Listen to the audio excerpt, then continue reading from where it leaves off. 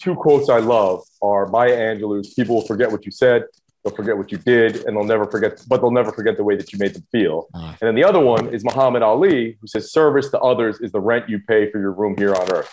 Which, again, it doesn't have to be like, it doesn't necessarily mean that you're Mother Teresa. It doesn't mean that you're donating $1 million every week.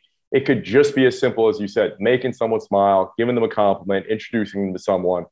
And for these essential life skills, one thing that I talk about is prioritizing it in a way that I don't think most people do. So like, if you came to the gym with me, you would know, if you're a beginner, you know you can get stronger. You know in 12 weeks, we could put 50 pounds in the bar. Or if I hired you, Chris, and I wasn't making any money, I know that in 12 weeks, I'll have saved up more money. I'll be making exponentially more. We know these certain things that you can get better at. But certain people, and I had this self-limiting belief or false narrative that, that's how I grew up. That's how my family is. We're not good people. We're not good with people. We're not good in parties. We're not, whatever it might be. And so you have to erase that false narrative. And so what I do is prioritize it the same way I would prioritize, keep track of things. You keep track of your ROI, your KPI, whatever. You keep track of your squat numbers, your chin up numbers.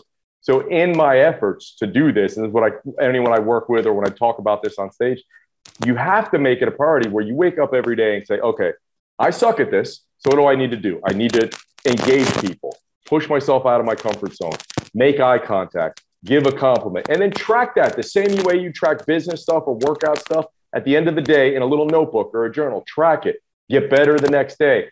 And so even to this day where I feel like I've gotten exponentially better, if I go to a party, if I go to an event with 300 people, if I go to just coffee with you, I'm going to prepare for that on the way there. I'm not going to leave it to chance. I'm going to say, okay, I know Chris is going to be there. I want to talk to him about some of this stuff. I know Craig's going to be there. I want to ask him about this. I want to make sure I don't get too distracted and just stay with Bedros because he's my closest friend. I want to make sure I give everyone equal attention.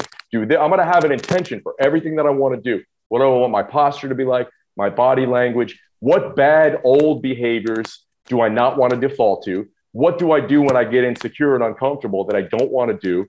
And again, that could be for anything. And then on the way home from that, I'm going to be like Kobe watching game film or Beyonce watching a concert back so I can get better tomorrow where I'm going to replay. Okay, did I do this well? Did I do this well? That was really good. I should double down on that.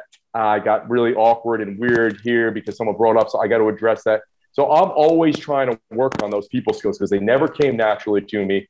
And again, now for me to be known as the guy who knows everybody, where, pro athletes and actors are always asking me to introduce them to somebody, that's just a testament to the work. But the work's never done. I'm always working on that 24/7.